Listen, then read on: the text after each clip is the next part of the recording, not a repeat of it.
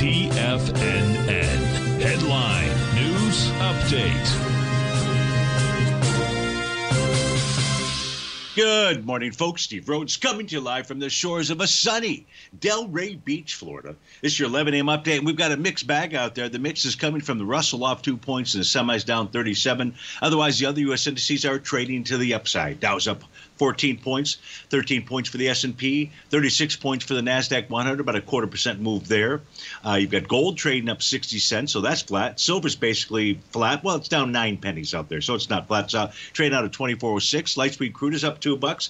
Natural gas up 2 pennies, trading out at 2.54. The 30-year Treasury down a half a point, trading out at 123.10. Let's try to figure out what all that means by looking at that 9-panel market update chart. We begin the ES Mini upper left-hand side. The ES Mini, we do not have a top. I don't believe we have a top. Do we have a Wave 7 top? Give me 1 second here to check that out. We do have a Wave 7 top. Let me see where today's high so far is 47.91.50. So we still have that in place, but if it spikes above 47.91.75, that pattern will go away. If we take a look at the spot volatility, still well below its 50-day exponential moving average, but rising out here. So that's something to pay attention to.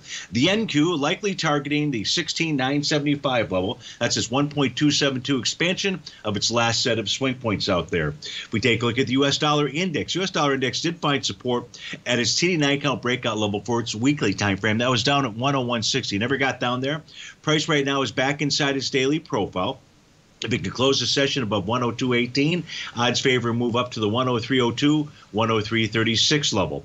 We've got Goldilocks and silver both consolidating with inside their daily profiles, both having sell the D point patterns. In the case of gold, the support level's down at 2017.90 and resistance at 2062.90. If we take a look at silver, its support levels at 23.90 and resistance 24.79. Light sweet crude, very likely going to go target the top of its daily profile. That's up at 77.55. Both the bottom and the center are at that same level, and that's down at the low. That's at 70.14. That's a strong support level. If we take a look at natural gas on Friday closed above the top of its daily profile.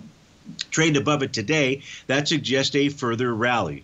Now, further rally to where? Since there's no real swing point on this move to the downside, we'd have to go take a look at retracement levels. We'll do that during the first or second segment of the Trader's Edge show. And finally, we take a look at a 30-year Treasury. If we did get a bearish reversal candle today, and right now I've got a bearish engulfing candle, don't know what it will look like at day's end, we would have a sell the D point pattern.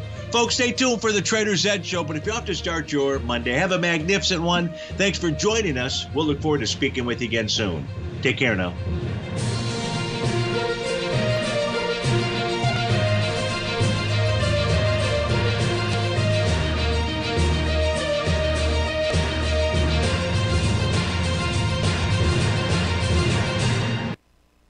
Everything